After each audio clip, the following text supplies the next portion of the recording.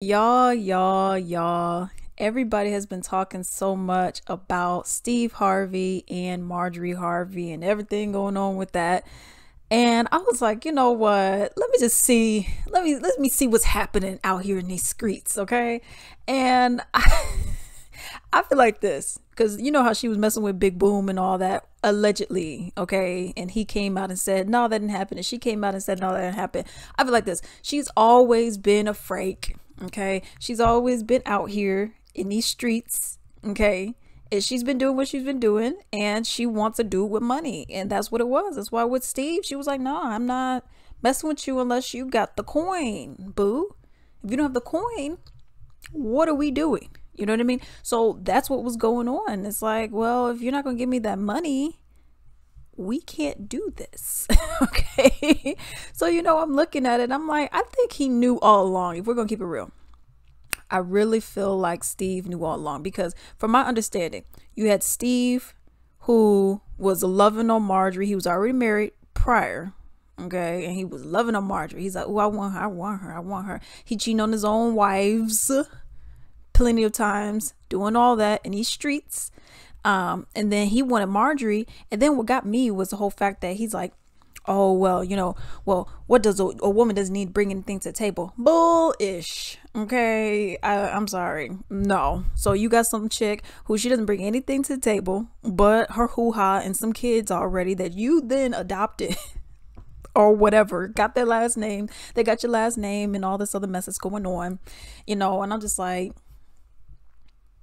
why? You know what I mean? I just felt like, okay, why would you do that?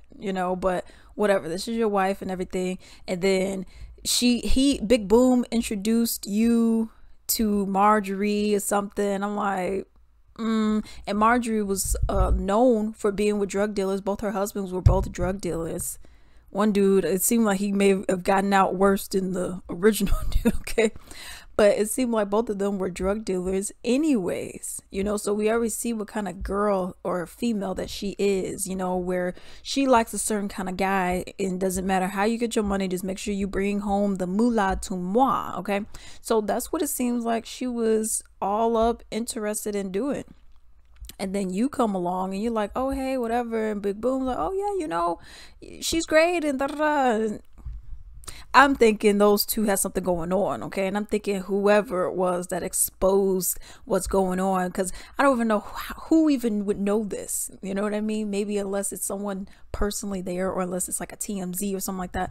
But it's like, well, who really would know what's happening? You know what I mean? So that's another thing where I'm like, who would expose something like that? Because how would you know? But I always felt like, okay, maybe this was already going on, and he didn't care. Okay, he just really wanted her so bad, even though she comes with kids, she comes with baggage, she comes with bad decisions, and obviously she comes with the big booms. Okay. So I'm just like, y'all are a hot mess. I mean, but if this is the woman that you want, I mean, you cheat on your wives, before with other women, and this is the one you want, go ahead. I feel like this, if that's what, hey, you do you, if that's what y'all doing in that house. Because I mean, when people get money, they start acting different. Okay, they start being like, oh, well, I could do this and I could do this and that, and it's like, okay. So for me, I'm like this, okay, if that's what y'all do and that's how y'all like doing what y'all doing, knock yourselves out. But for me, I'm just also like, he had to have known. Someone else cannot be breaking her back in and you not know, and it's happening in your house. I can guarantee you it's happening in the house. You cannot tell me that you didn't know. And then you had what was her name, Lori Harvey, her daughter, who was saying like, oh, well, Steve, he's wrong for accusing my mama of cheating, and even though she did cheat or possibly cheated on him, he's wrong for getting mad. And it's like, girl, bye. Aren't you supposed to be Michael B. Jordan or something? Oh, yeah. Okay. Apparently messing around with Future and messing with some other people. It's like, okay. How about you stay over there? Okay. You got your own mess. You can't, you don't even have a hand in the game, okay? You can't be over here when you got your own stuff going on, okay? And we see where you got that from, you know? So I was just looking at the whole thing and I'm just like, this is a whole hot mess, y'all. It's a whole mess, you know? And it's like, he had to have known. He had to have known. You can, no one can convince me and be like, man, you know, I mean, Steve, he didn't know. He didn't know. Someone bouncing your wife's cheeks in your house, big boom, walking around without shirts on and stuff. He didn't know.